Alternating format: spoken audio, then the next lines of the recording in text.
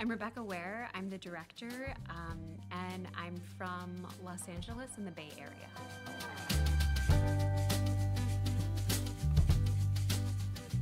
I think that Kim's Convenience is a show that has at its heart a family that we can all relate to. The amazing thing about working with actors is that they always find ways to astound and to delight and to deepen and better the idea.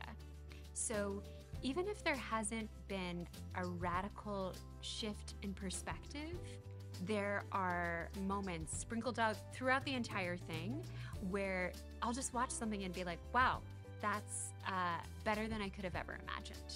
And that's a real gift. We're also doing something that I don't think has ever been done before, where Ann Carroll had the brilliant idea to translate this entire script into Korean.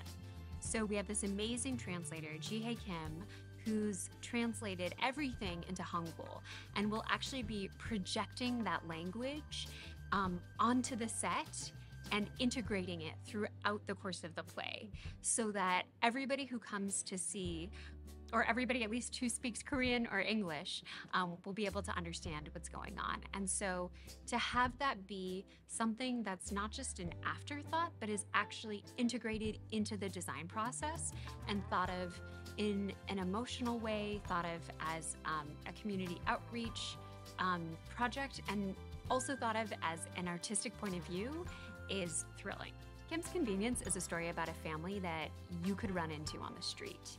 And you could run into them in Toronto, Canada, or you could run into them in Lawrenceville, Georgia.